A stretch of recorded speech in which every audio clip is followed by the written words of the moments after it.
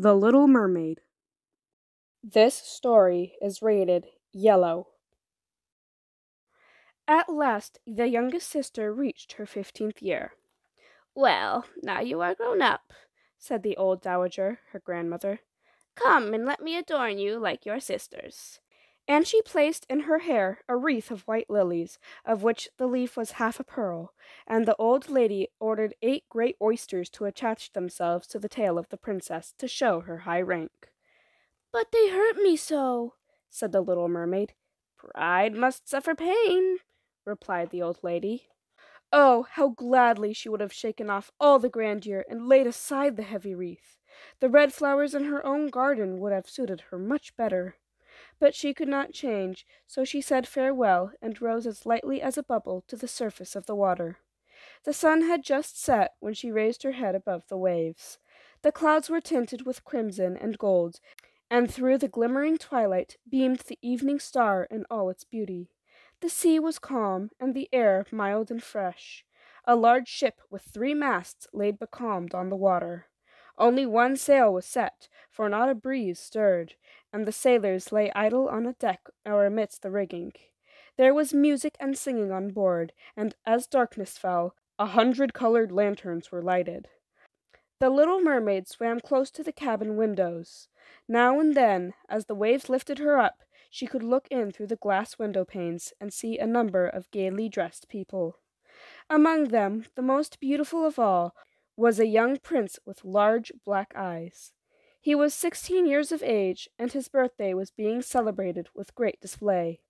The sailors were dancing on deck, and when the prince came out of the cabin, more than 100 rockets rose in the air, making it as bright as day.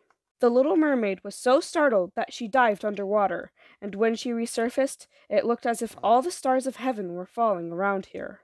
She had never seen such fireworks before. Great guns spurted about, splendid fireflies flew into the blue air, and everything was reflected in the clear, calm sea beneath. The ship itself was so brightly illuminated that all the people, and even the smallest rope, could be distinctly seen. How handsome the young prince looked, as he pressed the hands of all his guests and smiled at them, while the music resounded through the clear night air.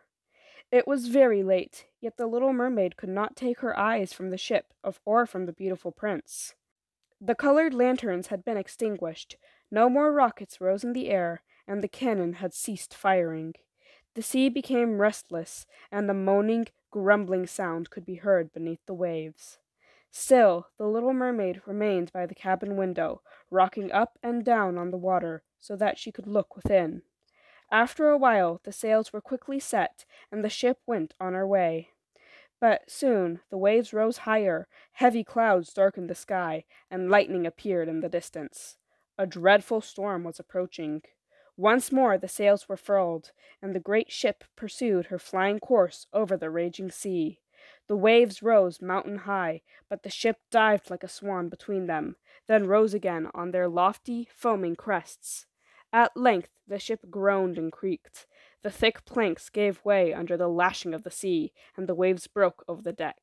The mainmast snapped asunder like a reed, and the ship lay over her side. The water rushed in. The little mermaid now perceived that the crew were in danger. Even she was obliged to be careful, to avoid the beams and planks of the wreck that lay scattered on the water. For one moment it was so dark that she could not see a single object, but when a flash of lightning came, it revealed the whole scene. She could see everyone who had been on board, except the prince, who had sunk into the deep waves. At first she was glad, for she thought he would now be with her, but then she remembered that human beings could not live in the water, so that when he got down to her father's palace, he would certainly be quite dead. No, he must not die! Diving deep under the dark waters, rising and falling with the waves, she at length managed to reach the young prince, who was fast losing the power to swim in that stormy sea.